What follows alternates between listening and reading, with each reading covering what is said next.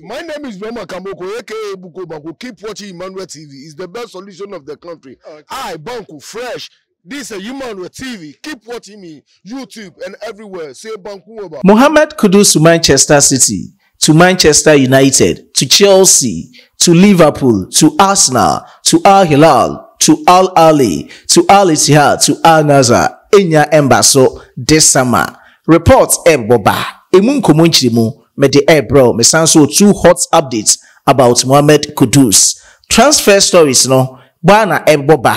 Me kumuna Black Stars players ake nyina kache no. Me den komo efi ho e dia bro. Abdul Fattah Dauda a goalkeeper trainer Edema Black Stars. Wakasa a complimenti Utuado head coach Edema Black Stars. En komo ben eno dia tuja. Winning komo binchi muka ho ena me de bro e wa fidikese so na no. Subscribe to channel no. Post notification bell ya to man o ya fofra me asofa to all. Yen like video ema video be 200 likes. Na yen share to other social media platforms so. Oko description box ni ma WhatsApp link in them.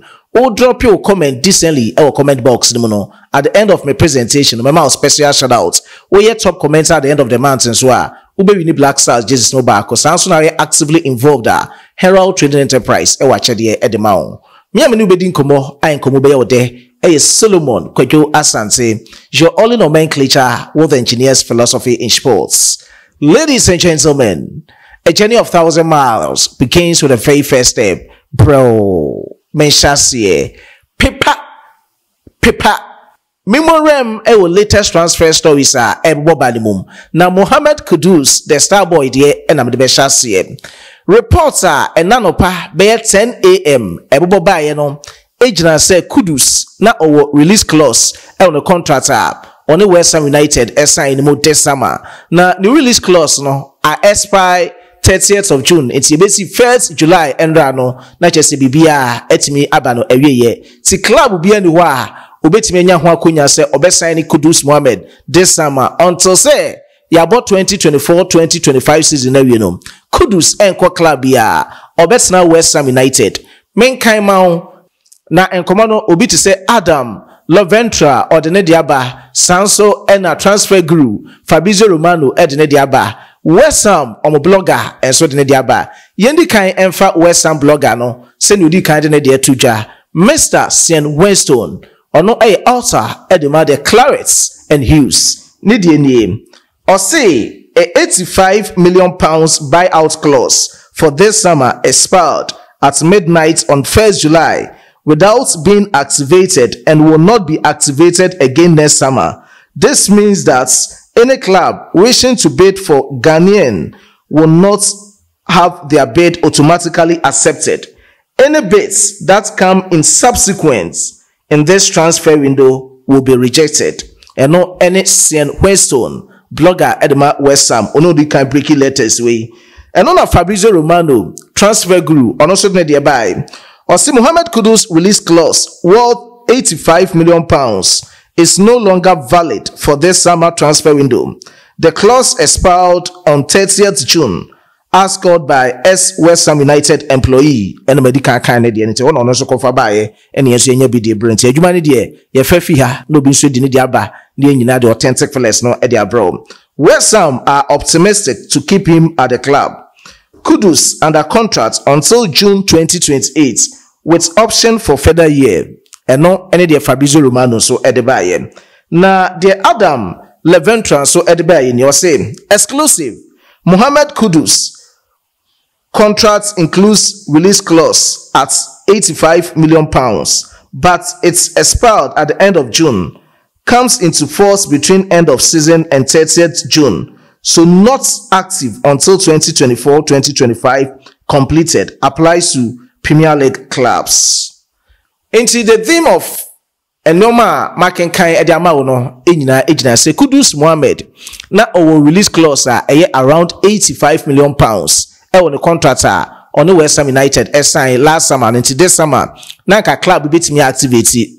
Season eba na ewie na no e na e hyase se wo apese obe activate no betimi activity nti endra ahomrache on the 1st of July ahomrache na e na bibia eba na ewie fi 30th June AC 1st of July mu na ahomrache na no ena sa deal no etimi expire say obi ba be activate Mohammed Kudus the release clause ho na according to inchirimu ebo ba ni gina say club no yes say omo enka yes omo nka ni gina gina say omo pese club ya be ba be activate release clause apart from Florian Plettenberg no area reporter Edema Sky Sports Germany crowd be kan ye no ono be kan na e too late e dey ama clubs be say omo the official bid ebeko as I say the contracts no release clause e wo mu no it may expire on the 30th of June 2024 na club be any who what me dey offer akọ say ope Mohammed Kudus inti no any latest me dey April yen hwe next summer anan koma officially ebebo free West Ham United and so akachi aba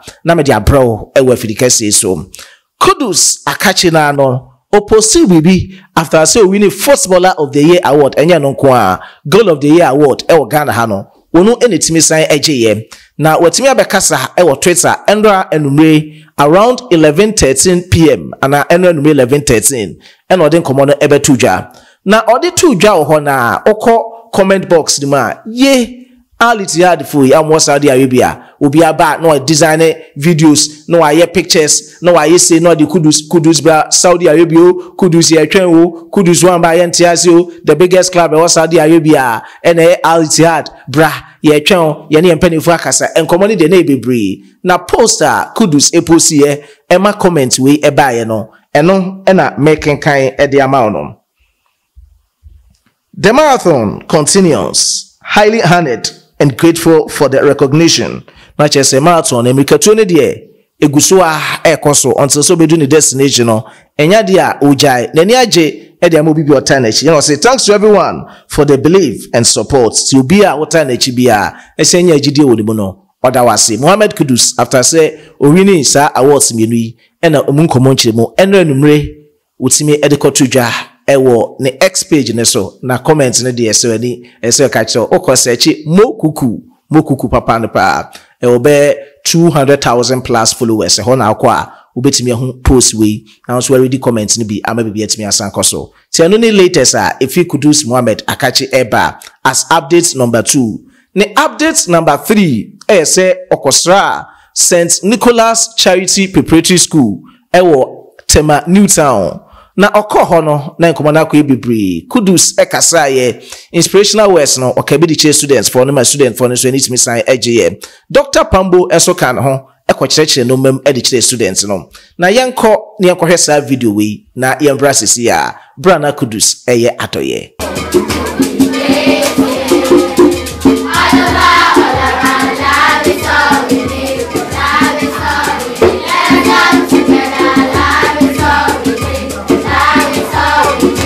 It's a privilege for me to be here. I heard about the educational purpose and the project here, and then I thought it would be very nice to come and see and then encourage you guys. All of you have dreams and aspirations that you want to achieve, but the baseline to all of that is education. You know, even in football, we still use education.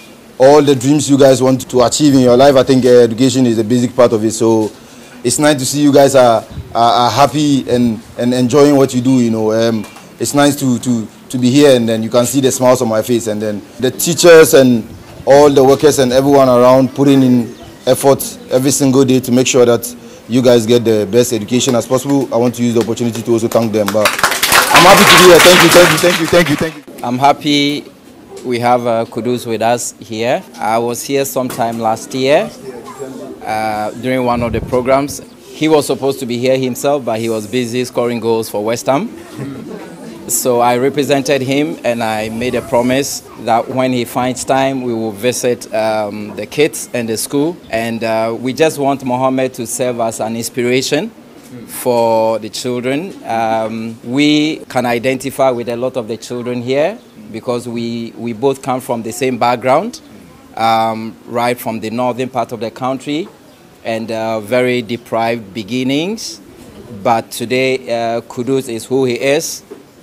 Just because of God's grace and hard work. I find myself where I am as a doctor just because of God's grace and hard work. So all of you here are capable of becoming doctors, lawyers, footballers, teachers, and everything you want to.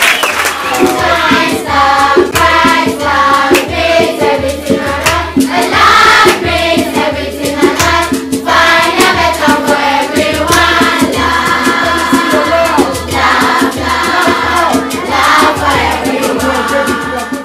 Mimi Mohammed Kudus akache no Mimbo Rem will latest transfer updates bin so a efa Black Stars players be home. Nicholas Opoku 2021 ena ojene Amiens Football Club.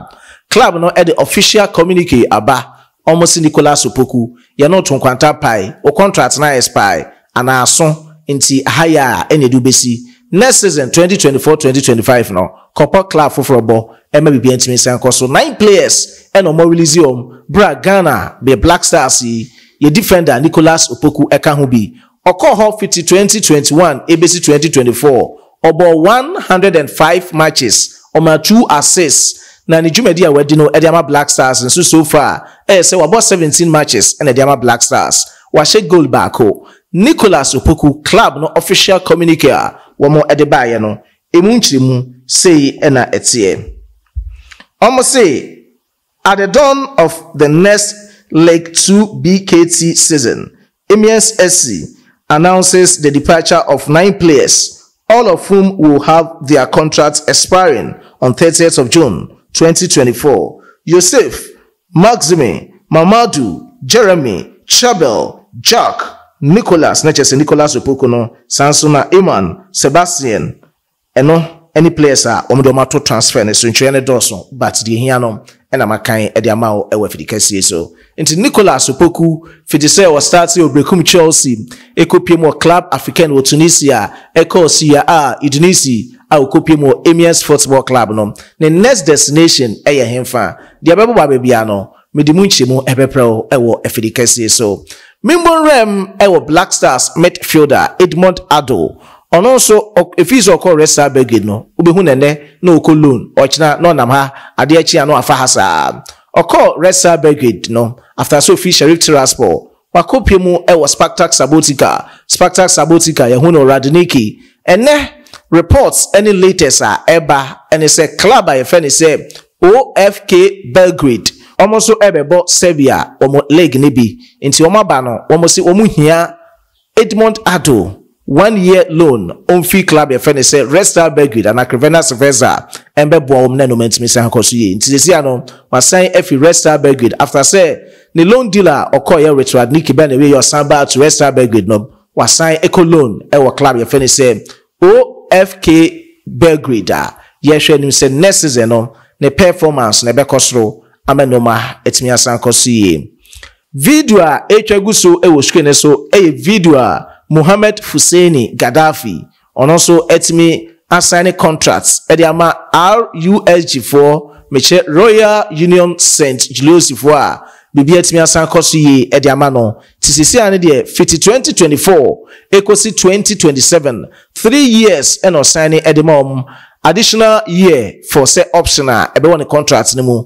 say ekoyi dia ombeto aso ankoyi so dia ombeja ne kwan ama bibi etimi assign koso Oma ofesika semnamba but reports are misumenya we kire obabi ejina say ejina 2 million euros eno sika RUSG4 e de akwa na free stamp grass and wo Austria bra ni loan dealer okoye e wo Randers FC etimi ba na wiye at the end of the season nti ye hwe senior komoni nyina so ebeko maka kire wo say papa ne yire ne hu yi senior bobo e wo Randers no no ko na anima Tony Bloom ono ene ye majority shareholder edema club e fe say RUSG4 enti se koba ne saa ono anso ene chairman edema Brighton of Albion na medical catcher say talent bi de omatimi na eche omuye Simon Adinkra obi de say Victor Boniface na be fa ho obi ti say players no Dennis munyina players are ombene na nenam club e fe say RUSG ombe PM Brighton of Albion esan ko other clubs ho nti yehwe sene enkomotwetwe no so ebekwa akwie Mohammed Husseini odin komo kakra after say or signing 3 years contract with RUSG4 na yehwe kakra na embrasisia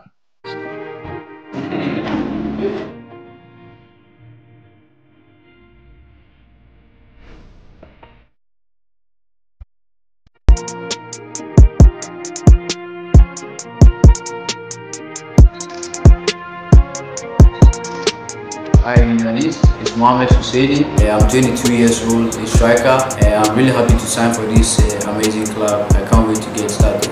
Let's go.